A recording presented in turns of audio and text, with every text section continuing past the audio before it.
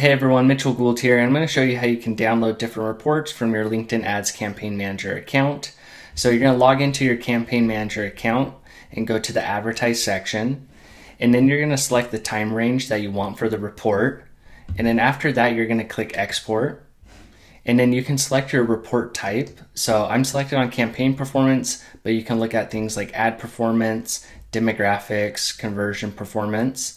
So I'll stay on campaign performance for this report, and then you can select the columns that you want to download. So I'm going to leave this on all columns, but you can also download a particular set of columns. So performance, delivery, which is going to give you like frequency, reach, engagement, which will show you likes, reactions, etc. So I'll download all columns here.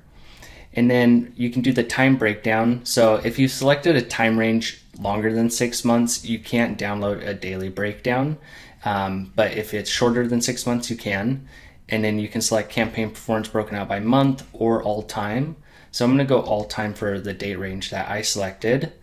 And then I'm going to click export, and then I'll save that file. And then you'll be able to open up that sheet that you just saved in Excel or another spreadsheet provider. So that's how you can export and download different reports from LinkedIn Ads. Let me know if you have any questions on that. Thanks for watching and have a great day.